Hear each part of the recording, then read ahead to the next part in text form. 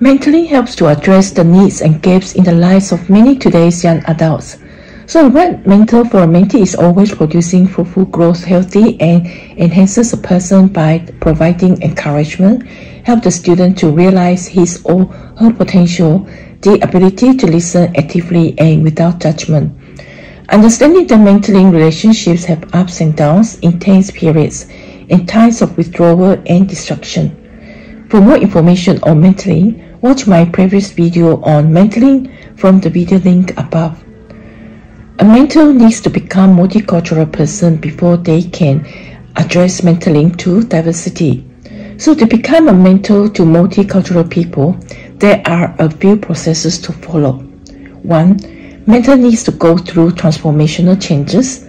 2. Simply learn more, for example, need attend multicultural events and pluralistic activities. 3. To confront your racism and bias. And 4. Learn to see reality from a variety of perspectives. Sometimes a mentor must go to a dramatic shift in his or her worldview, that is, learning new things and unlearn the old ones.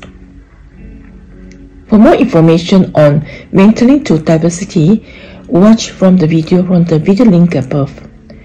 Another example, the beneficial in mentoring is to help to reduce the dropout rate in the colleges and universities. Students' dropout rate is increasing because they experience a sense of isolation, lack of adequate preparation before arrival at the school or university, or vagueness of their future academic plans and focus. So how could mentor help? What skills should a mentor possess?